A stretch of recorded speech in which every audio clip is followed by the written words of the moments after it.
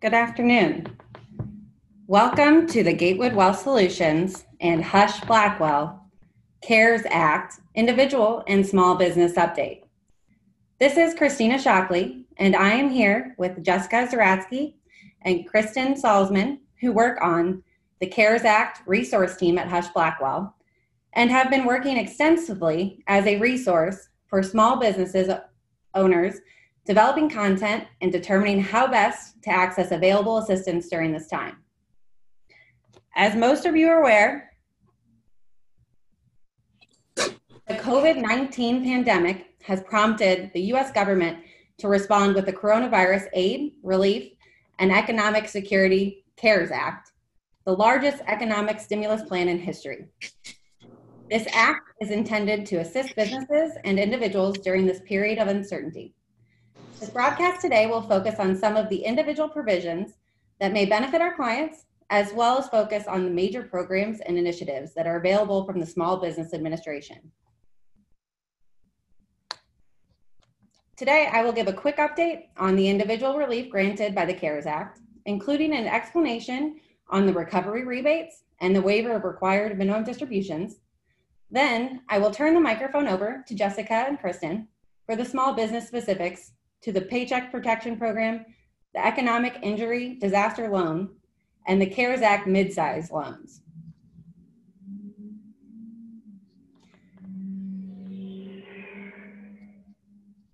As an individual update, the recovery rebates are probably one of the hottest topics. These are also known as the economic impact payments. All U.S. residents with adjusted gross income of $75,000 or $150,000 for married filing jointly are eligible for a full rebate in the amount of $1,200 or $2,400 for a married couple. The individuals must not be a dependent of another taxpayer and must have a work-eligible Social Security number. This rebate is phased out for $5 for every $100 of adjusted gross income over these amounts and phased out completely for incomes exceeding $99,000 for a single filer, $146,000 as a head of household with one child, or $198,000 for a joint filer with no children. In addition to that payment, if the individual or couple are within the AGI limits and have a child under the age of 17, they will be eligible for an additional $500 per child. According to the new law, the IRS is going to look first at your 2019 tax return to compute this payment. If no 2019 return has been filed yet, the IRS will look at your 2018 return instead. This is important as you could potentially qualify for this rebate in one year, but not in the other.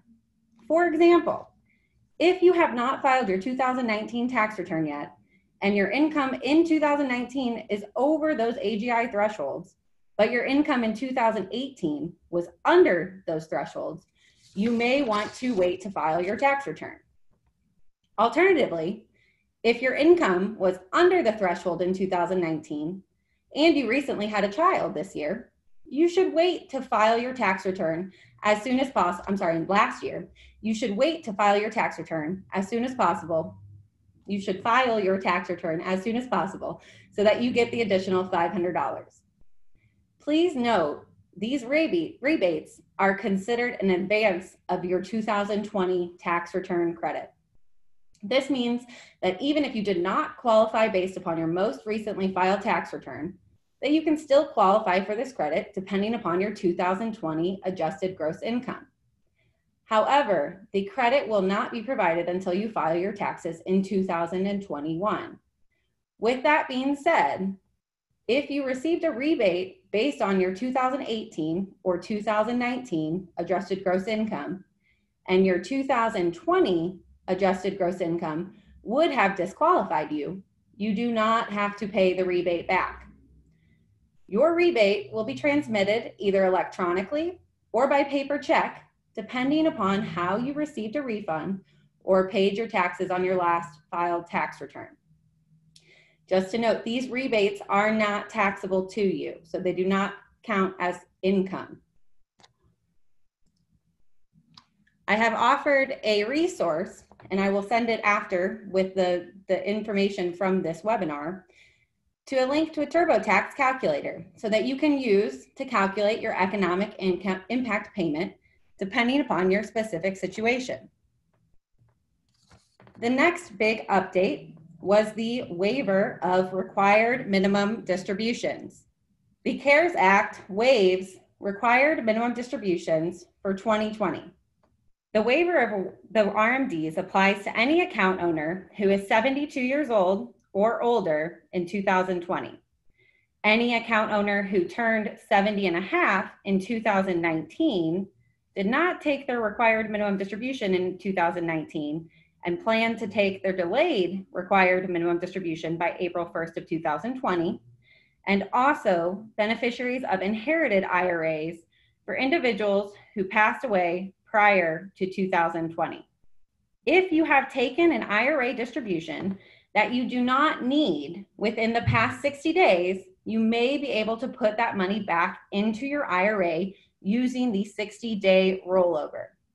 Keep in mind that you are only allowed one transaction per 12-month period, measured from the date that you receive that distribution.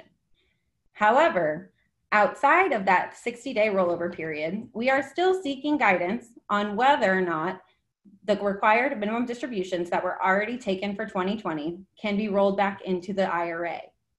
In 2009, the last time that there was required minimum distribution relief, the IRS did allow that RMDs made could be rolled back inside of the IRA outside of that 60-day rollover period.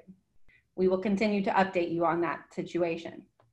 This means that there are now additional opportunities for tax planning if the required minimum distribution is not needed to fund expenses. One possible tax strategy is to convert the traditional IRA to a Roth IRA in the amount of the required minimum distribution for 2020 that no longer needs to be taken this year due to the waiver. This way, you would be able to move funds from a tax-exempt environment while maintaining your anticipated level of taxable income. Another example of using this waiver in a tax-efficient manner is to take only the amount of the distribution that would bring your income up to the top of the tax bracket you are currently in, without going over that tax bracket. That would basically be called a strategy called tax bracket management. This is trying to alleviate you from the amount of the required minimum distribution that would push you into the next higher tax bracket. Now, I will turn the microphone over to Jessica and Kristen to provide you with some information regarding opportunities available to small businesses. This is Kristen Salzman, and I am going to spend some time talking about the Payroll Protection Act. This act is a part of the stimulus plan, the CARES Act, and it provides $349 billion of liquidity to small businesses. And the way this works is that at a very high level, the government is going to give eligible institutions, and we'll go through what those are, a loan that is subject and eligible for forgiveness. So in essence, you'll hear this being called free money, because if you're eligible for the money and if you use the money for the required permissible purposes, and you maintain your employment levels at where they are, then you are eligible for a forgiveness. So I'm going to start out, I'm going to take a step back actually and talk a little bit about the background of the CARES Act and explain a little bit of what I'm saying. The CARES Act was passed on Friday, March 26th, and 1 week later, the president declared that money should be available for distribution under this act. As a result of that accelerated pace, both the SBA and the Treasury have been racing to try to come up with regulations and answers to all the questions that this act poses. And so literally, I'm not exaggerating when I say daily, there are updates to and changes to how this act is interpreted, both its applicability, the amount that you're eligible for, et cetera. So the best advice that I can give to any business owner that would like to determine whether it is eligible for this program is, one, to find a banker. And it's very important to, hopefully the bank with which you have a relationship is an eligible SBA lender. You want to make sure that the bank with whom you are talking is an eligible SBA lender. And the second thing, practical piece of advice that I can give you is to constantly look at both the SBA's website and the Treasury's website. Personally, I find the Department of Treasury's website a little bit clearer and easier to navigate, because these rules are constantly being updated and reinterpreted every day. I'm going to start out with eligibility. Basically, these loans are available to small businesses with fewer than 500 employees, or the number of employees that is permissible under the, if it's a higher number, certain companies with certain NAICS codes that have a higher number of eligible employees can have more than 500. So you're going to want to look at the SBA website, and it will tell you, it will provide you a link in which you can put in your NAICS code and determine whether or not you can have more employees. It is available to sole proprietors, independent contractors, and certain other self-employed individuals. It's also expanded to apply to 501c3s with fewer than 500 employees and veterans organizations organized under 501c19. Another carve-out for people with more than 500 employees are provided to businesses in the accommodation and food services industries. There, the requirement is you have no more than 500 employees in one location. Now, when determining whether or not you have 500 employees, the SBA is going to apply a traditional affiliate test, meaning that it's going to look to any entity that shares a common ownership or a common control with other entities. So if one entity owns more than 50% of the voting stock of another entity, or the entity shares common management, common presidents, common board of directors, those entities will have to be aggregated for determining whether the 500-person test is made. There are certain exceptions to these affiliation rules, which are very complex, and if you feel that you have an affiliation situation in your organization, I recommend strongly that you reach out to your advisor to help you weed through all of those rules. But the affiliation rules are exempted for companies that have a NAICS code that begins with 72, certain franchises, and certain businesses who have obtained financing from an SBIC lender. Another additional requirement is that the borrower has to be in operation as of February 15th, 2020, and has to have paid salaries or made payments to independent contractors at that time. And they have to be able to certify that the uncertainty surrounding the coronavirus pandemic has created uncertainty that has adversely impacted their business. So it's important to note that these are not need-based loans. You don't have to prove a demonstrated need, such as you have no other sources of cash, which are traditional for the traditional requirement for SBA loans. You're eligible if you have the size requirements and you can otherwise make the certifications set forth in the application. Christina, I think we can switch to the next slide. In determining what the maximum amount of the loan is, it's really at its basic 2.5 times the average monthly payroll cost, or $10 million. So it's the lesser of $10 million or 2.5 times your average monthly payroll cost. In determining, and this is one of the areas where I mentioned earlier, this slide has already been preempted by some Treasury Q&As that came out this afternoon. But you can basically pick either your payroll costs during the 1-year period prior to the date you apply for the loan, not the date on which the loan is made, it's the date on which the application, they came out and clarified that, or 2019. And what is included in the payroll costs includes salary, wages, commissions, payments of cash tips or the equivalent, payments for vacation, parental, family, medical, sick leave, separation payments, payments required for the provision of group health care benefits, payments of any retirement benefits, and the payment of any state or local tax assessed on the employee.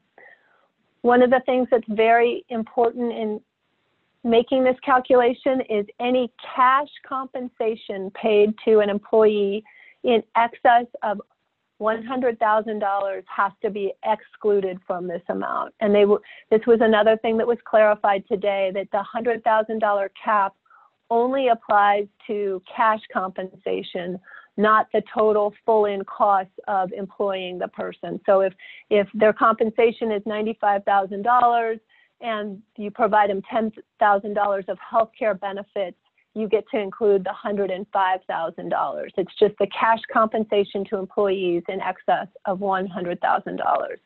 That is excluded. In calculating this amount, the payroll costs do not include certain payroll taxes, any compensation of an employee who does not have a principal place of residence in the United States, qualified sick and family leave wages for which you've already received a credit under the Families First Coronavirus Response Act, and certain amounts paid to independent contractors. So most banks are in the process of developing an easy calculator which will allow you to put all of these inputs in, and it will help you spit out a number of what your baseline eligible payroll costs are. And then you take that amount and you multiply it by 2.5 times. Christina, the next slide. So we went over that. Next slide, how are the loans forgiven? One of the things before I get into how the loans are forgiven is that these loans can only be used for certain payments. They can only be used for payroll costs, costs to continue group health care benefits, payments of interest on mortgage obligations, rent, utilities, and interest on any other debt obligation that was incurred before February 15th. So that is what you can use the proceeds of the payroll protection loan for. If you use the proceeds during the 8-week period after you actually receive the loan, and you use the amount you receive on payroll costs, payment of interest on mortgage, payment of rent, and utility payments. And I want you to note very clearly that while you can use the loan for interest on other debt, if you do, it's not subject to forgiveness. You have to, if you want an amount forgiven, you have to use it on these 4 permissible types of payments.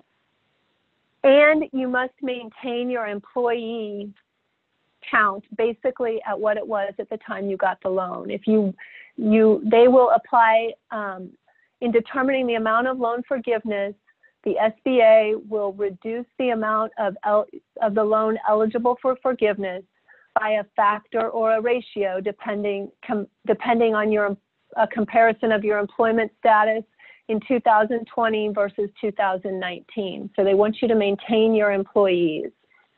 There is also another cap on the amount of the loan forgiveness, and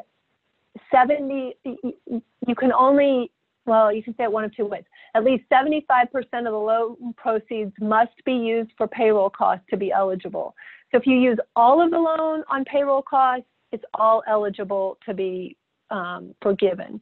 If you only use the amount of the loan for 75 and you use the other 25 for rent or utilities, that's fine. But if you use 30% of the amount of the loan for rent and utilities, the amount over 25% will not be eligible for forgiveness. So they want most of this money being used to support your payroll costs. So they've capped out the amount of the loan proceeds that you can use for costs other than payroll costs at 25%. Christina, I think the next slide. And so that, as I said, that is a very high level overview of the Payroll Protection Act. And I can't stress again, if you're very interested in getting this type of loan, you need to reach out to your banker as soon as possible. There's talk of the $349 billion being exhausted in a matter of days or weeks. While there's hope that the Congress will come back at the end of April and appropriate more funds for it, there is an element of a race to the door to get these loans. So with that, I'm going to turn it over to Jessica, who's going to provide an overview of the economic injury disaster loans. So good afternoon. Thanks again for joining us today. I hope all of you are well. As was mentioned, my name is Jessica Zaratsky, and I'm a partner in the financial services team at Husch Blackwell, and I'm located in our Milwaukee office. And so the PPP loan program that Kirsten just discussed has, understandably so, for many of the reasons that she just discussed, have been the focus for small businesses. But we also wanted to take a couple of minutes of your time this afternoon to highlight another form of relief that's available to eligible small businesses. And that is the SBA's Economic Injury Disaster Loan Program. And you may also hear it being referred to as an EIDL or a disaster loan. And what an EIDL is it's a low interest federal loan that's issued directly by the US Treasury. So whereas the PPP loans that Kirsten was just talking about are being issued directly by SBA approved lenders, this program is directly through the SBA with funds coming directly from the US Treasury. And applicants can fill out an application directly on the SBA's website. So the recently passed CARES Act did add $30 billion to the disaster loan fund. And these loans are available from January 31st through December 31st of 2020.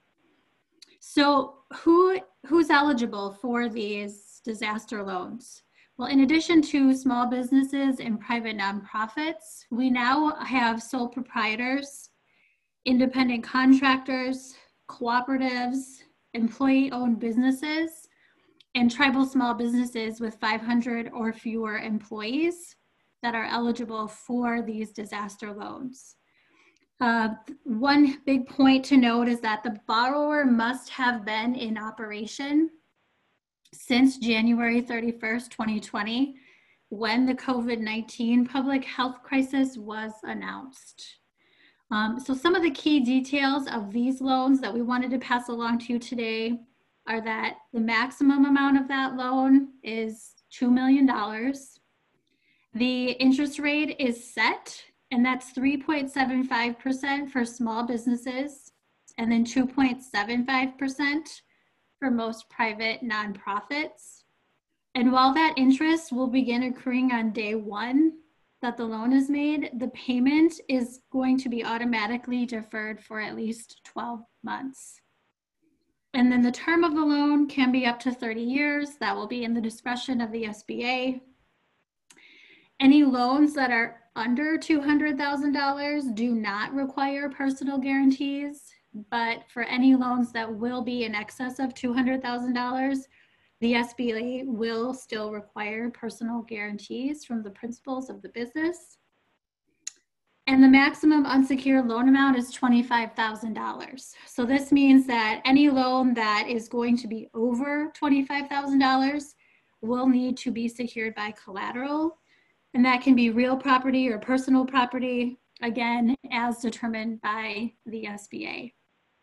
And then finally, the SBA has waived its credit elsewhere test, and this means that small businesses that have credit available elsewhere are now eligible for disaster loans with respect to the COVID-19 declaration for disaster, whereas under the prior disaster loan program, this was a requirement. So now small businesses do not need to show that it doesn't have credit available elsewhere. That's waived. This is a working capital loan, so therefore the funds can only be used for specific purposes. These are not intended to replace lost sales or profits, and instead the funds can only be used to pay fixed debts and payroll, accounts payable, rent or mortgage payments, and then some other bills that could have been paid had the COVID-19 declared disaster not occurred.